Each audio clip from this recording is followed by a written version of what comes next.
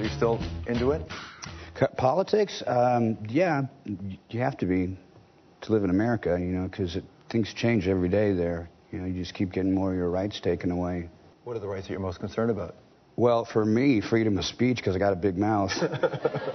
You know? Are you following the Republican race? Or, you know, do you decide which party? Are you a Republican or a Democrat now? I'm kind of a vote for the lesser of two evil kind of guys, and it's such a disappointment watching what's happening right now. Because, you know, George Soros came out and said that Mitt Romney is just like Obama. So, I mean, what do you got there? You got Obama's mentor saying that Mitt Romney's like him, and he's leading the polls now.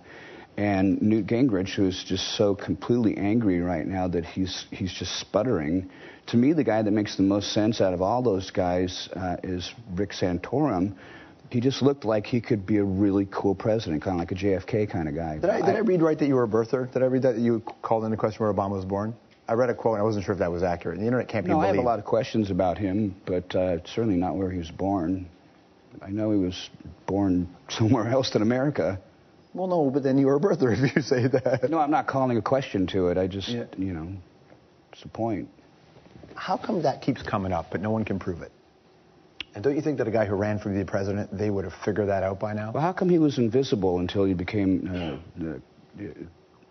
whatever he was in Illinois? Well, because I think a lot of politicians are invisible for the longest time, and then they have a big speech. They have no record of him, though. Well, they have a record of him. Where? What do you mean, where? In America, in Chicago, they have records. He exists. He's a person. You think? Yeah. What do you mean by specifically? Well, there's the birther thing that you're saying, and you know, I want to change the subject. I don't want to talk about my president. Okay, that's cool. I'm just curious about it. But I wondered when you, as you get older and you find, you know, your own voice in a different way, do you work that into your songs? Do you work it into the art? Yeah, I do. There's a song called "We the People" on this record that completely explains what's going on. You know, when you watch people have their savings stripped away and Wall Street run amok and all of these bailouts, $500 million given to Solyndra, when Obama and his administration knew that it was going under. I think Jefferson was the guy that said when the government becomes more powerful than the people, we're going to be in trouble. Well, it'll always fuel the art then, won't it?